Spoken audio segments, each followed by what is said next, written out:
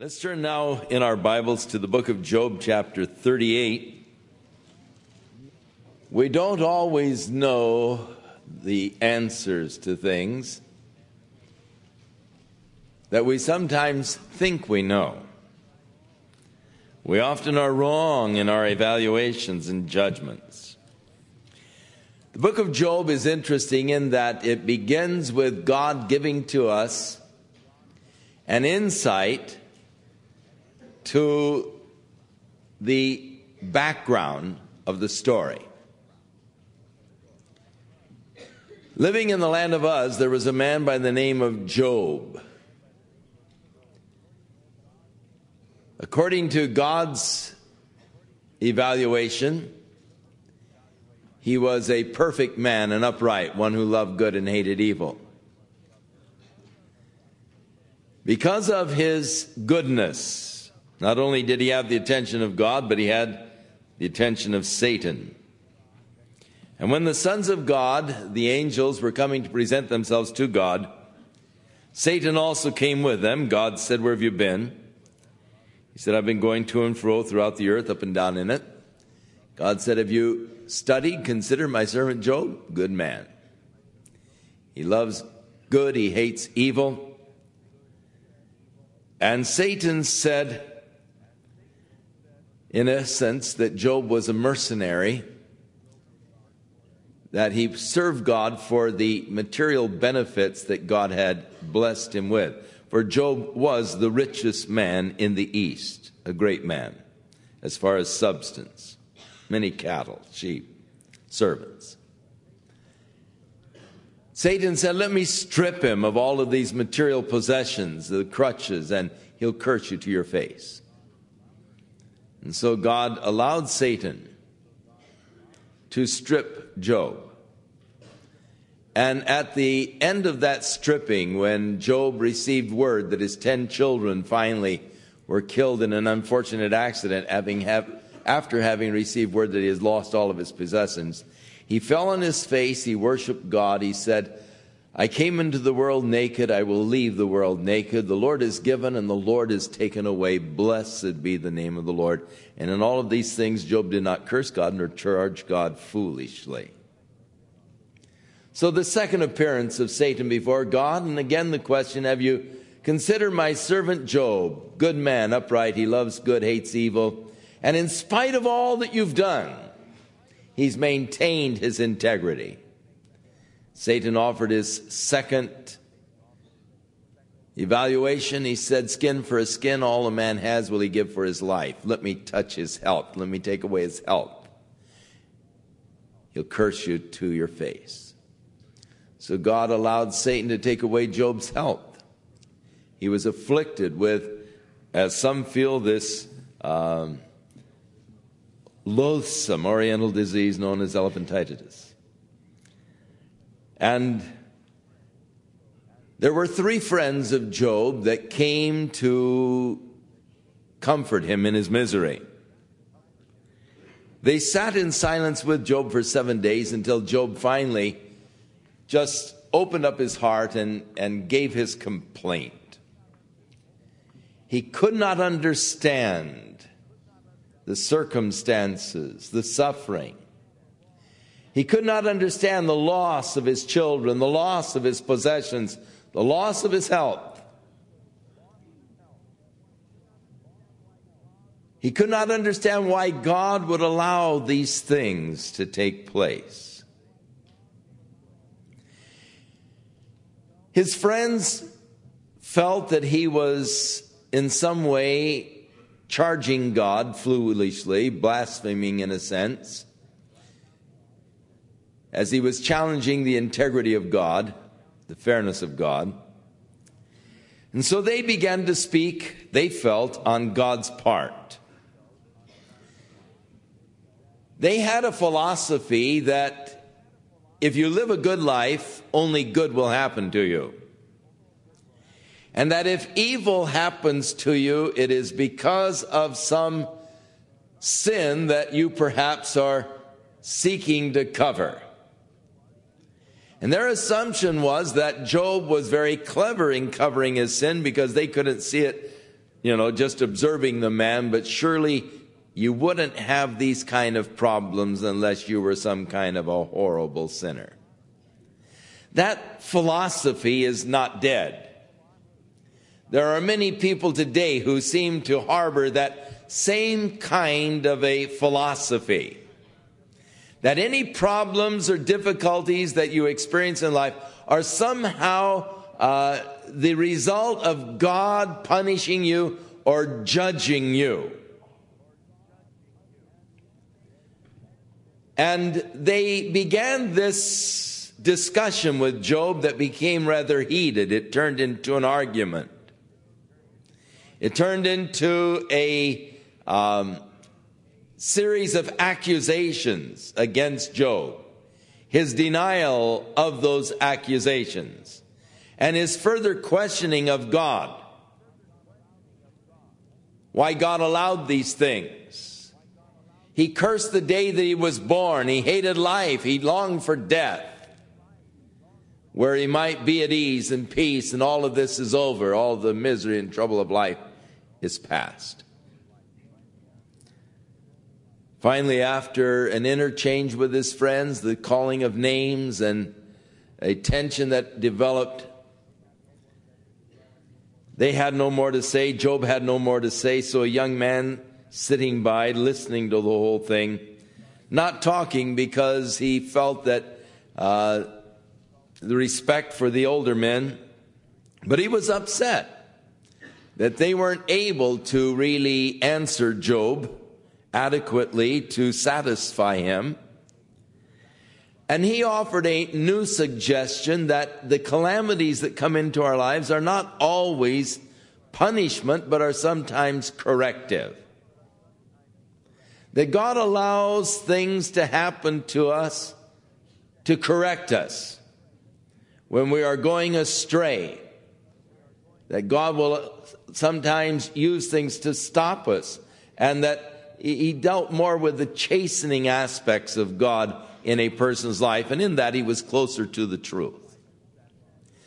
While this young man Elihu was making his speech, it would seem that there was a storm that was approaching, and in the latter portion of Elihu's speech, in the latter portion of chapter 37, he begins to talk about the lightnings and the thunders as this storm was no doubt approaching them.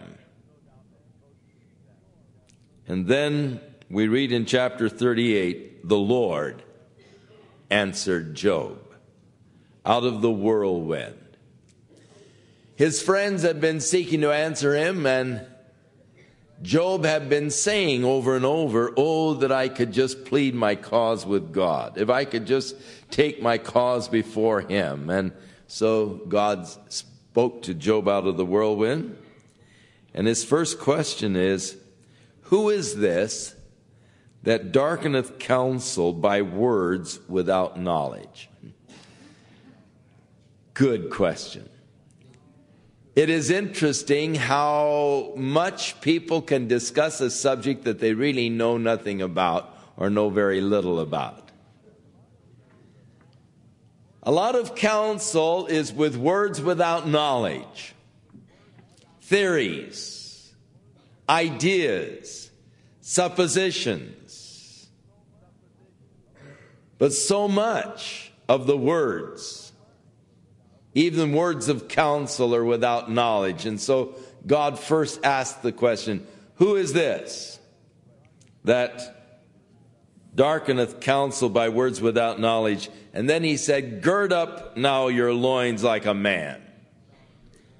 The girding up of the loins, they wore these long robes, rather cumbersome to get around in if you're wanting to run or to work. These long robes, they inhibit your running and they inhibit your working. So when a person was getting ready to work or run wearing these long robes, they had this sash. They would pull the robes up to knee length or so, and they would tie the sash around so that you have the bulky top, but your legs are freer to run or to move or to serve.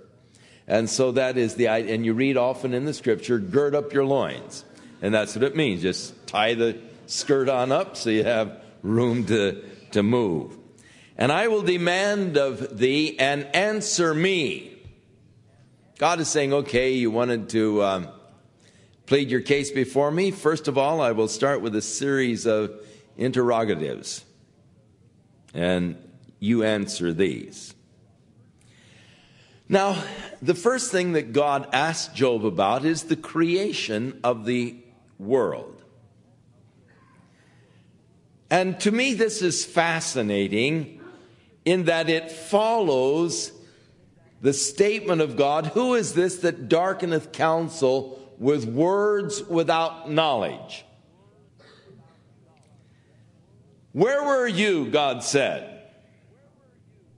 when I laid the foundation of the earth?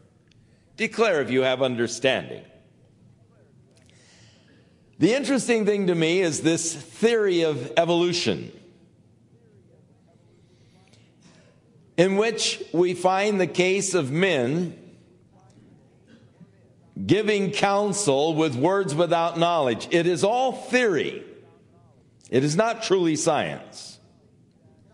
Science is something that can be postulated, experimented.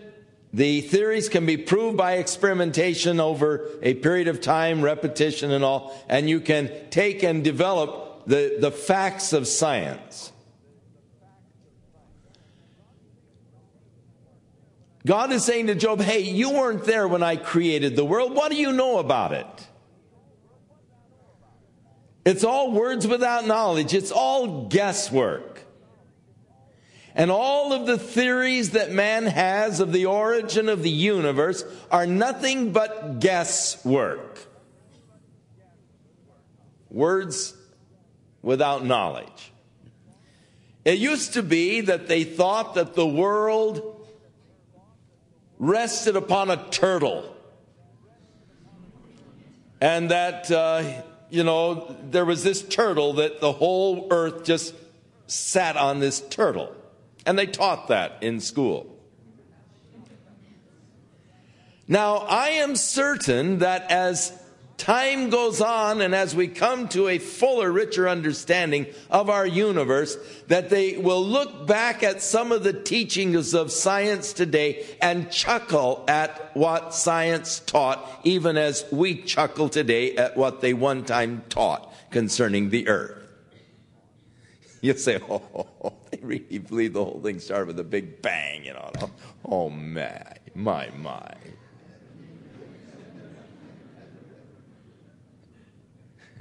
They even gave a couple of scientists a Nobel Prize in Science a few years ago because they heard the echo, they said, of the bang.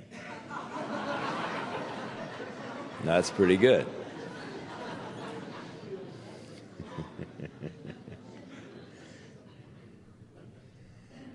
God said, where were you when I laid the foundations of the earth?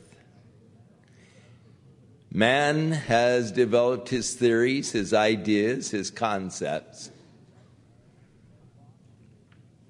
And he talks with great pompousness of the origins of the universe, of which he knows absolutely nothing.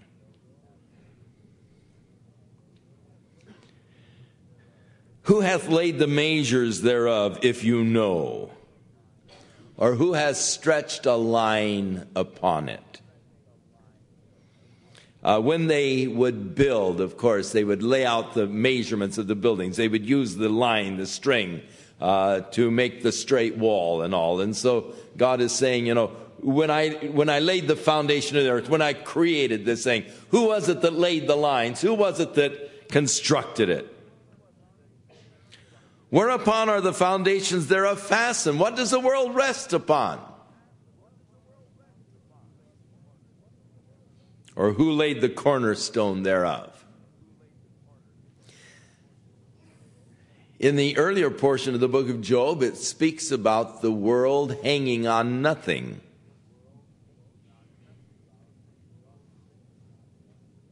And God is saying, upon what are the foundations of the earth fastened? And in speaking of the creation of the earth, he says something interesting. When the morning stars sang together, and all the sons of God shouted for joy. The sons of God here would be the angels. It goes back to chapter 1 of the book of Job, and there came a time when the sons of God were presenting themselves to God, and Satan also came with them. At the creation of the earth, the stars, it said, sang together, and the sons of God shouted for joy. The angels were created before the earth was ever created. How long ago angels were created, we do not know. How many millennia or whatever, we have no idea. But they were around when God laid the foundations of the earth. When God created the world, the angels were in existence, and they shouted for joy at the creation of the world.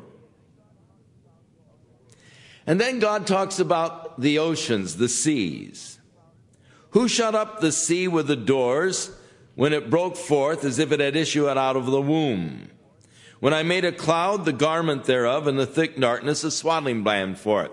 And I broke up for it my decreed place, and I set bars and doors, and said, hitherto shalt thou come, but no further, and here shall thy proud waves be stayed. The earth is covered about 2/3 with water, 1/3 land surface. There is sufficient water in the oceans. If there were no mountains, the entire surface of the earth would be covered with 6,000 feet of water. Now, the Lord is saying to Job, who put the boundaries on the ocean? Who put the shorelines and said to the ocean, look, you can come so far, but no further? Who created this whole water cycle of the world that we see? Hast thou commanded the morning since thy days, and caused the dayspring to know his place, that it might take hold of the ends of the earth, that the wicked might be shaken out of it? Is it turned as clay to the seal, and they stand as a garment? Questions that God is asking Job concerning the natural universe, the natural physical world around him. And the idea is, Job, if you don't even know about the things that you can observe, how can you know about the moral government of God? If you don't understand fully the physical government, the physical laws that govern your universe, how can you challenge the moral laws of God? Have you entered into the springs of the sea? Have you walked in search of the depth? And then the question, have the gates of death been opened unto you? Or have you seen the doors of the shadow of death? Job had been talking about death. His desire to be dead, where he said there is no more thought, there are no more problems, where the soul is at ease and all the mind is at rest. And he's talking about this death, and God is saying, hey, Job, who are you who talks about things that you really know nothing about? Have the gates of death been opened to you? It is interesting that the Jehovah Witnesses, Seventh-day Adventists, when they wish to give you scriptures to prove their theories of soul sleep, they will give you scriptures out of Job, where he in his calamities and in his sorrows and desires to escape speaks about, I wish I were dead, where, there is no thought, where there is no consciousness or anything else. And when God begins to talk to him, he thoroughly discounts Job's declarations of death by saying, have the gates of death been opened to you? You've been talking about, oh, I wish I were dead, and the things that would transpire when you were dead. He said, but you don't know what you're talking about, Job. And thus it is wrong to use the scriptures of Job as proof text for a doctrine concerning death. Better to take the words of Jesus. The gates of death were open to him. He knows much more about it than Job ever thought. And Jesus talks about a certain rich man who fared sumptuously every day. A poor man was laid daily at his gate, who was full of sores. In miserable condition, the dogs would come and lick his sores. And he survived off of the crumbs that were thrown to him from the master's table. And the rich man died. The poor man died, carried by the angels to Abraham's bosom. The rich man died, and in hell, Sheol, Hades, he lifted up his eyes being in torment. And seeing Abraham afar off and Lazarus being comforted, said, Father Abraham, send Lazarus. Jesus talked about a conscious state, not some soul slave.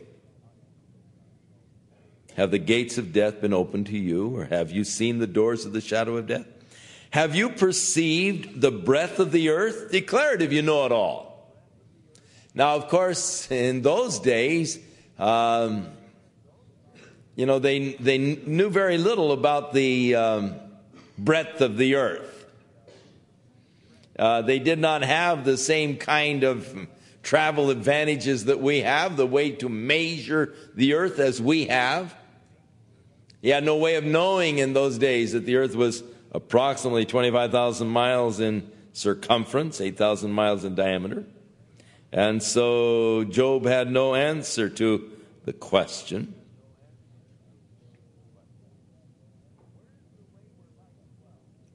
Where is the way where light dwells? And as for darkness, where is the place thereof? God is asking an interesting question here, and you might think about it. Where does the darkness go when you turn on the light? And where does the light go when you turn it off? Where's the place of light? Declare if you know it, God said. Where does darkness go? That you should take it to the bound thereof, that you should know the pass to the house thereof. Knowest thou it because thou wast then born, or because the number of thy days is great? Have you entered into the treasures of the snow? Or have you seen the treasures of the hail? Just what is referred to as the treasures of the snow is not fully known, but we do know now that there is a tremendous treasury of beauty in the snow. Every snowflake is a perfect geometrical design, and every one of them is different. No two snowflakes alike. And if you've seen pictures of snowflakes, gorgeous geometrical designs. And it could be that God was hinting to Job the fact that in snowflakes there are these gorgeous geometrical designs. Have you entered into the treasures of the snow or the treasures of the hail? But then the Lord went on to say, which I have reserved against the time of trouble, against the day of battle and war. In World War I, as we had discovered the explosive force of the nitroglycerin and TNT, there was a tremendous problem in the transport of these explosives because they were quite volatile. And after having lost a ship that was blown up because of the movement of the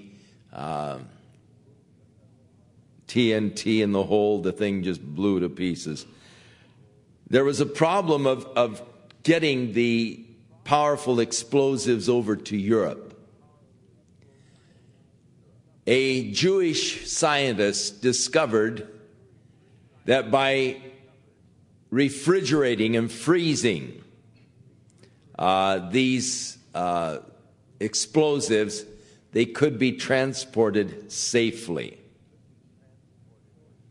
And he, of course, as a result of that, Weizmann received, as a return for this favor, the British government, of course, signed the Balfour Treaty and so forth, in which the Jews were allowed a certain amount of immigration back into the land, and that was really the thing that brought about the birth, ultimately, of the Jewish state. Interesting that the Lord asked Job the question, have you discovered the treasures of the hail or the ice? That he said, I have reserved against the time of trouble, against the day of battle and war. And it is interesting that it became a very valuable thing in the transport of these explosives during World War I. By what way is the light parted, which scatters the east wind upon the earth?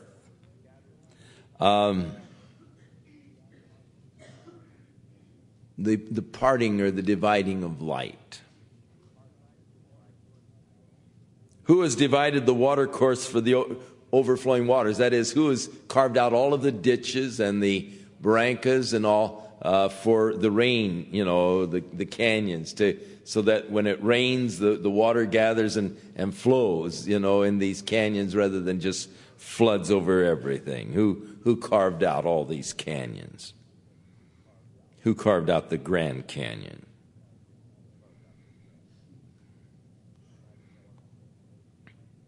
Who divided the water course for the overflowing of the waters, or the way for the lightning and the thunder, to cause it to rain on the earth where no man is, or the wilderness wherein there is no man?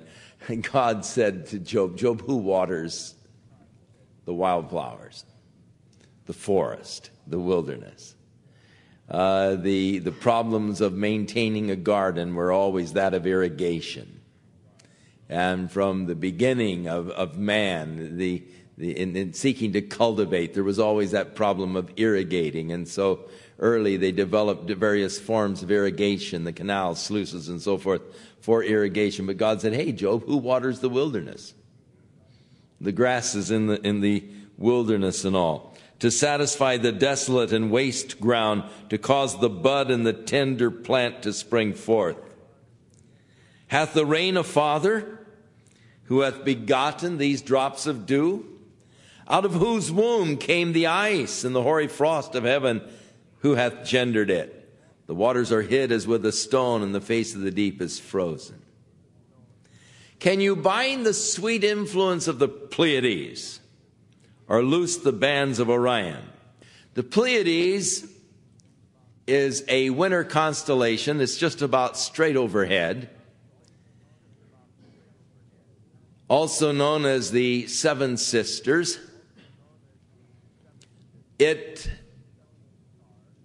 is a cluster of 7 stars, often mistakenly called the Little Dipper. Probably very few of you have actually seen the Little Dipper. Most generally, people who do not know much about astronomy, looking up into the winter sky, see the Pleiades, and they say, oh, there's the Little Dipper. No, that's the Pleiades. It's just about straight overhead at the present time in the winter skies. The Little Dipper is actually to the north, and the North Star does form a part of the Little Dipper. And thus,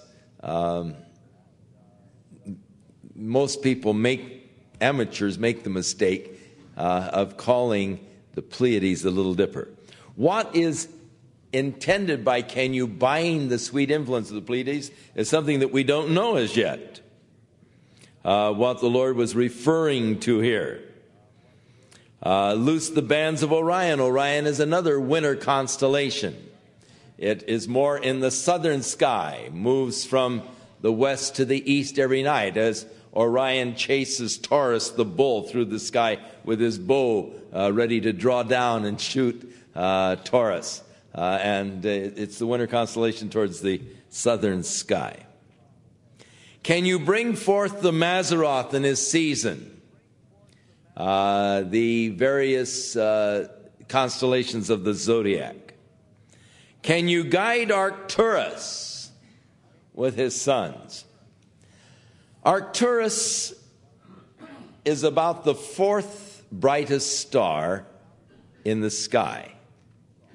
It is relatively close to the earth as far as stars go.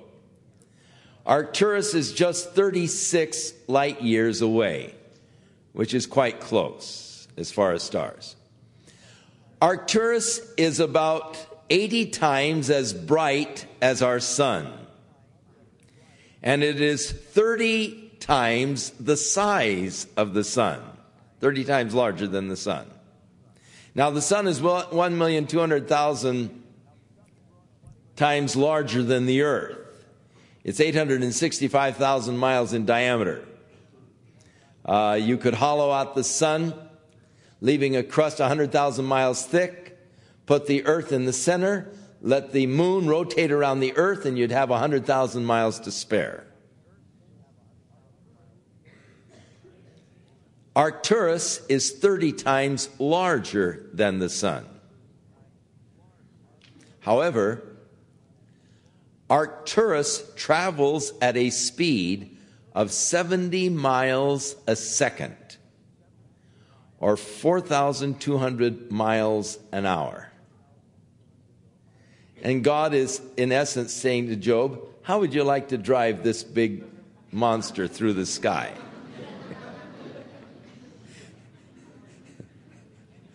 A star 30 times larger than the sun, moving at 4,200 miles an hour. I would like the job of guiding that thing so you wouldn't collide with, some of those other heavenly bodies. But how did Job know that Arcturus was to be known as the runaway star, that it travels faster than most of the stars in the sky? See, this is long before we ever discovered this. It was by comparing the ancient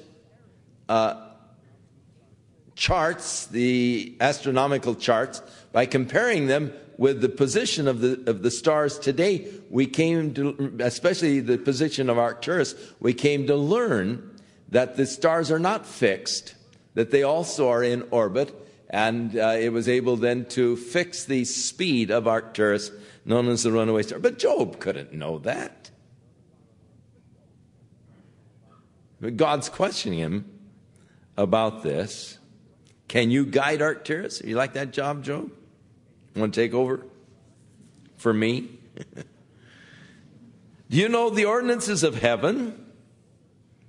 Can you set the dominion of the earth?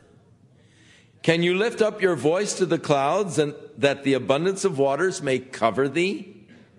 Can you send the lightnings that they may go and say unto thee, here we are? Can you order these things? God is in control of the universe. Who hath put wisdom in the inward parts? Who has given understanding to the heart? God is now talking about his creating of us. And the ability for us to think, the ability for us to know, to comprehend, to gather and accumulate knowledge, and to maintain or retain that knowledge. Who is it that created the DNA and made the RNA and these storage units so that I have the capacity of storing this knowledge?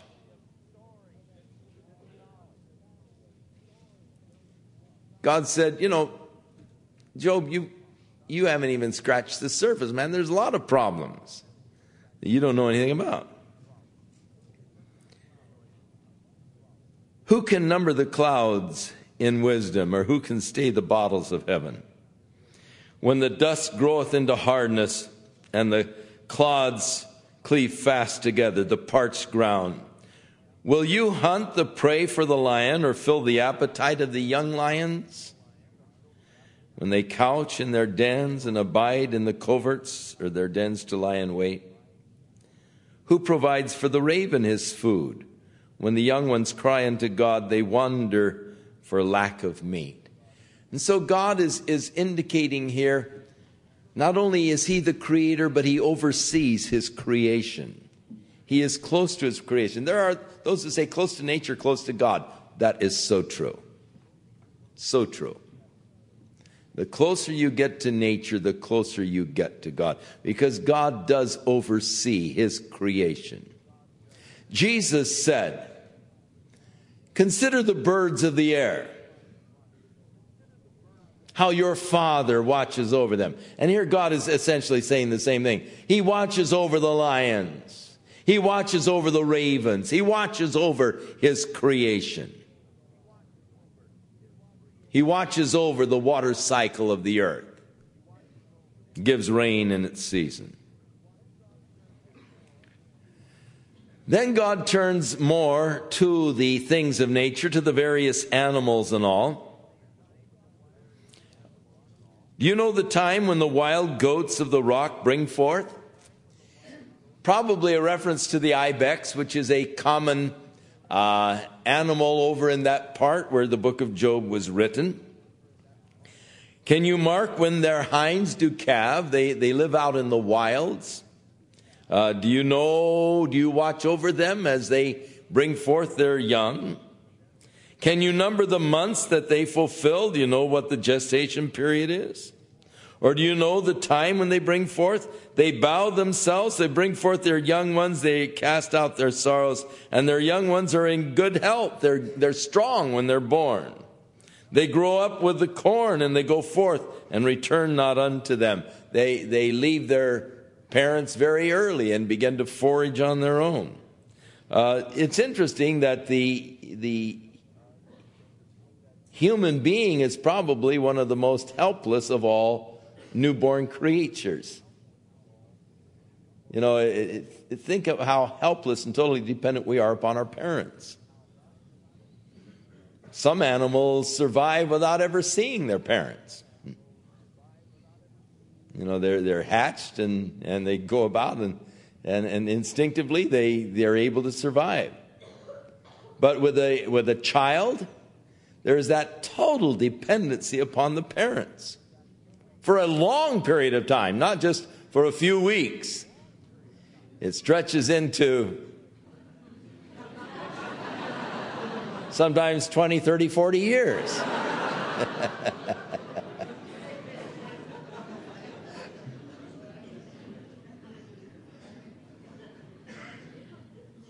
But the baby, so dependent upon the parents for such a long period of time. God speaks about the goats. They leave very early. They don't return. And there isn't that family kind of a feeling. The range of the mountains is his pasture. Oh, you know, I've jumped because he's talking about the wild donkey here, the wild ass. Verse 5, and who hath sent out the wild ass free? Or who hath loosed the bands of the wild ass? And of course, in those areas, like we used to have a lot of wild horses on the plains here in the west, the Mustangs and so forth, they had the wild donkeys, and there are still wild donkeys over in that area. And they're just a wild creature. And whose house have I made the wilderness?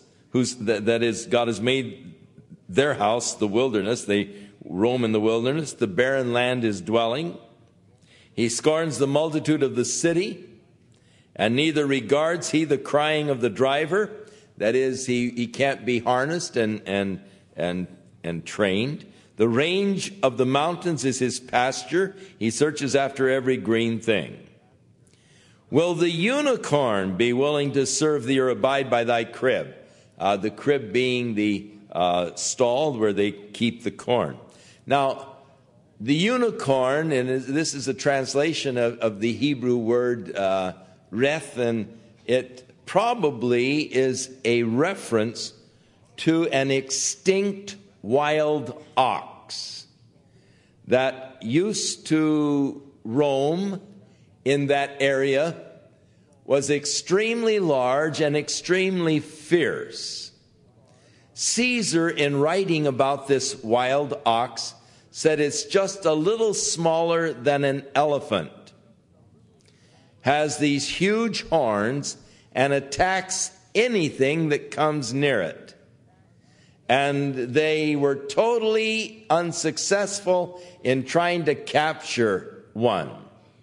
They sought to capture one, but were totally unsuccessful. But he described these huge, huge wild ox, which, again, we said, are now extinct. But they translated it unicorn here in the scripture, but it's probably a reference to these wild ox. Can you bind the unicorn with his band in the furrow? That is, can you harness him and make him plow the furrow for you? Or will he harrow the valleys after thee? Will you trust him because his strength is great? Or will you leave thy labor to him? Can you use him like you do the regular oxen to pull your plows and so forth? Will you believe him that he will bring home your seed and gather it into the barn? Will you trust him to pull the wagon full of seed back home into the barn? No, you can't. Who gave the beautiful wings to the peacock? You ever seen these beautiful peacock feathers, the beautiful colorings? Who colored them? Who put the color in them? I love it. I love it. Or the wings and the feathers unto the ostrich, which leaves her eggs in the earth and warms them in the dust. Now, there in the wilderness, these ostriches of the wilderness area, they will usually dig a hole almost a foot deep, and there they bury their eggs. I have an ostrich egg in the office. I intended to bring it out. I forgot to tonight. It's about so big. And they bury them in the sand and cover them, and the warmth of the earth forms the incubation for them. So they lay their eggs, and then they just leave them. Don't think about them anymore. The Arabs used to have a proverb, as stupid as an ostrich.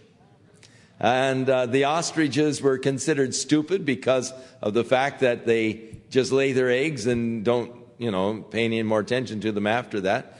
Just leave them. They can be trampled on. They can be broken or whatever. Has no thought for them. The ostrich was considered stupid because if he would be pursued, he would just hide his head in bushes or whatever and think that he couldn't be seen. And so you hear the phrase, hiding your head in the sand. And thus the ostrich used to do that, just thought that he could hide by just putting his head in the sand or in the bushes where he couldn't see you, and thus he figured you couldn't see him. Stupid as an ostrich. And so he leaves his eggs in the earth, warms them in the dust, and forgets that the foot of some other animal coming along or a person could crush them, and that a wild beast might break them. She is hardened against her young ones, as though they were not hers. Her labor is in vain without fear. So she has no fear for her little ones. She's hardened against them, just lays the eggs and forgets them. Because God hath deprived her of wisdom. So God says, hey, I've deprived that animal of wisdom. So you're stupid as an ostrich. You might remember that one. It's a pretty good proverb.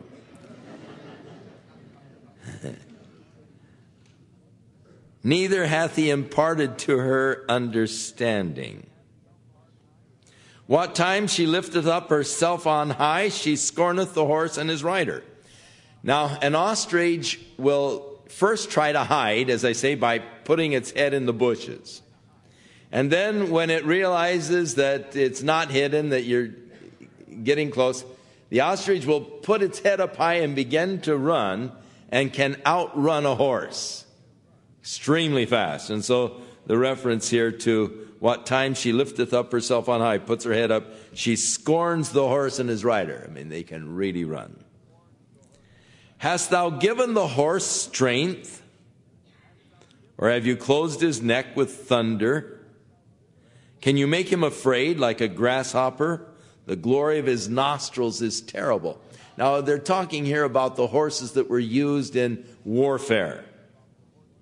He paweth the valley and rejoiceth in strength. They say that the horse waste 1,000 steps before he takes one. You know, as they're waiting in battle, they're pawing the ground and all, and before they take off. He mocketh at fear. He's not frightened. Neither does he turn back from the sword. The quiver rattles against him, and the glittering spear and the shield.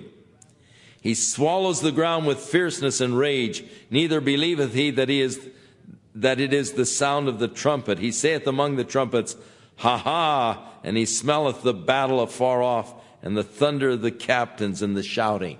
The use of horses in warfare and how they seem to get into the whole feel of the thing. Does the hawk fly by thy wisdom and stretch her wings towards the south? Here is a reference to the interesting way that God has planted in the minds of the birds, instinctively, the movement towards the south in the winter time and back to the north in the summer, the migrations of the birds. And those that have studied the migrations of birds marvel at that built-in system by which they fly over thousands of miles in their migratory habits. One of my favorites is the golden plover in Hawaii. In fact, I want to go over and observe them in a few days. I feel it's my duty.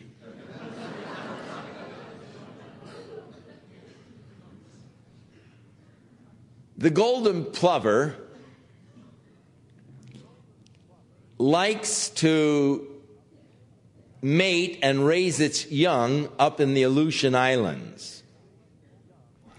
And so come springtime, the golden plovers will fly from Hawaii a couple of thousand miles over the ocean without any landmarks, and they will fly into the Aleutian Islands where they will mate, build their nest, hatch their eggs, incubate their young. Come fall, the golden plover isn't dumb. He loves to spend his winters in Hawaii. And so as winter is approaching, the golden plovers will begin to eat a lot, build up the fat and all in their bodies, and then they will begin their flight to Hawaii. Without any navigational charts, and really it is a mystery how they do navigate. It may be that they use the stars for navigation. We don't know. We do know that they can be in severe storms and be blown off course, and yet they'll find their way to Hawaii. You say, but they've been there before.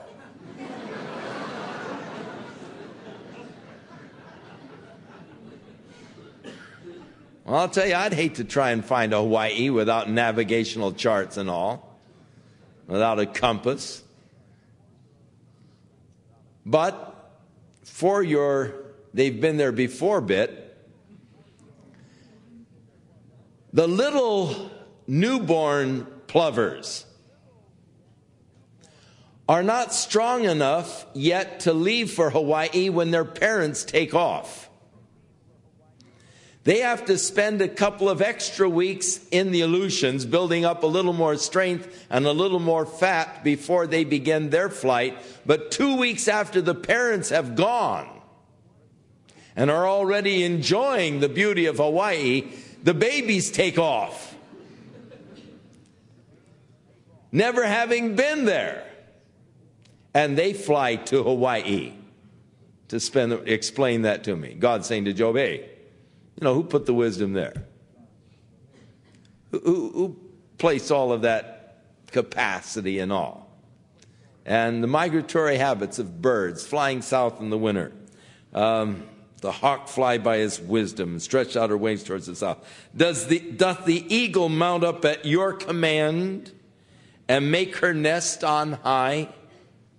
The reference here is to the golden eagle. She dwells and abides on all they that had been. Oh, just a minute, I jumped. Bideth on the rock, upon the crag of the rock, and the strong place. From thence she seeks her prey, and her eyes behold afar off. God has given tremendous vision to the eagle. From way up there, it can see his small little rabbit way on down and soars down and grabs that thing. Her young ones also suck up blood, and where the slain are, there is she. So God is speaking to Job of nature, the things that he has created, the wisdom that he has put in the minds of man and in the minds of the animals and all, and his creative genius. Job, in his response to God in this next portion, acknowledges, hey, God, I'm going to shut my mouth.